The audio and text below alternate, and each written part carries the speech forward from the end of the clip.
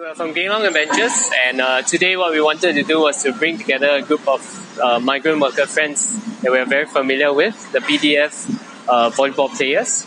So every Sunday, they will meet at Geylang Field to play volleyball.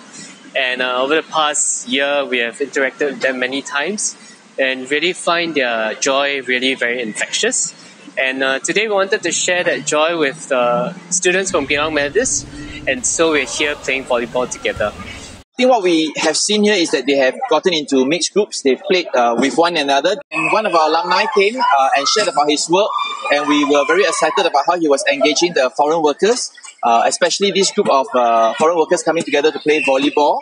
And so we offered our place to host them, and we also offered this opportunity to our students to come and join them. Even at this young age, they can be a blessing by just being present with the foreign workers here. And it is these opportunities that allow them to understand that there are other stories beside their own story, and it is to appreciate what people go through for their families, for their own ambition.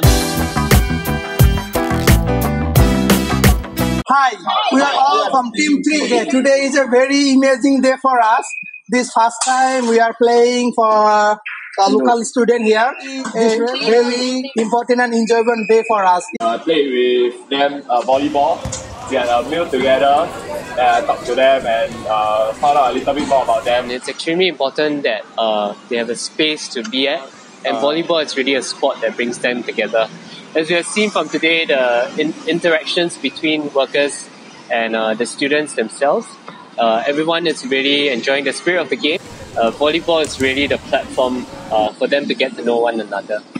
We definitely hope to do this again in future, whether it's in your schools or in your communities, and encourage more people also to open up their hearts and spaces, whether it's in their schools or in their homes, to invite many of these migrant friends within our midst to participate socially in our events, in our games, and our activities as well.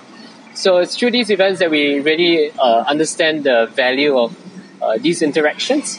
The students have expressed that normally they would be uncomfortable with talking to these workers, but it's really through sport that they both love, that they learn new things about one another, insights into their lives, and of course make a new friend.